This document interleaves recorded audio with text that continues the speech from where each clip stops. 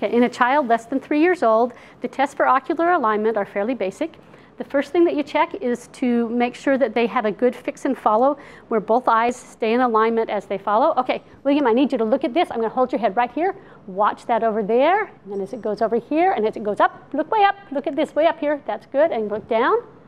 So William has a good fix and follow in all directions. Then we do the corneal light reflex. I'm going to shine this in your eyes again. Can you look up here? What we're looking for is to make sure that the reflection or the corneal light reflex is symmetric in both eyes. You did great. The one other thing that you do in young children is that you cover one eye and then the other eye. We're not looking here for any movement of the eye. We're simply looking to see if the child objects to the eyes being covered. So we cover one eye for a few seconds and then we cover the other eye.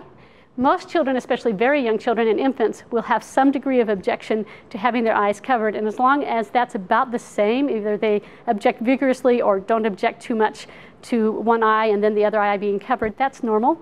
But if the objection is different to each eye being covered, if they object strongly to one eye being covered but don't object much to the other eye being covered, then that's a warning sign and they should be referred for evaluation.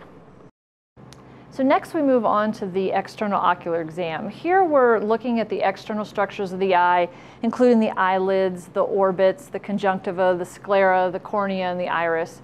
So using our light, we look for watery or purulent discharge, photosensitivity, conjunctival injection, and gross structural abnormalities. So I'm going to shine a bright light in your eye. You ready?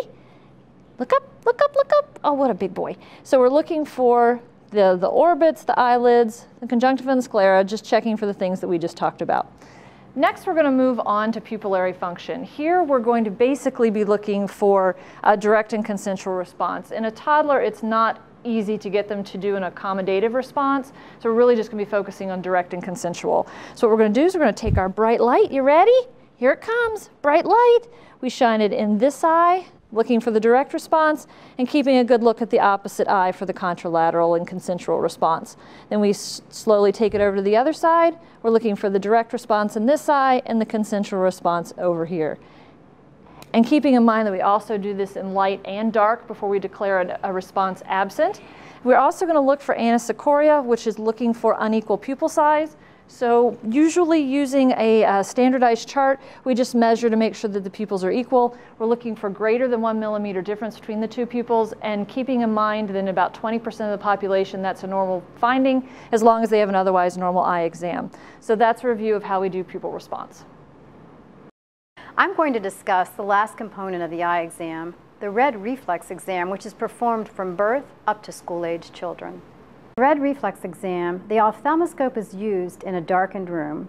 I adjust the rheostat to dim the light on the ophthalmoscope slightly to try to facilitate a more open pupil. I'll position myself about 12 to 18 inches from the patient's eyes and view each red reflex individually, after which I back up to about 2 to 3 feet away from the patient and view both red reflexes at the same time. From both positions, both near and far, a symmetric orange-red light should reflect from each fundus, although the tint may vary to light gray with darkly pigmented eyes. After 3 years of age, a fundoscopic examination can complement the red reflex exam by providing direct information about the optic nerve and vasculature of the retina. It is possible to perform in a cooperative patient who can be preoccupied enough with a toy to fixate on it.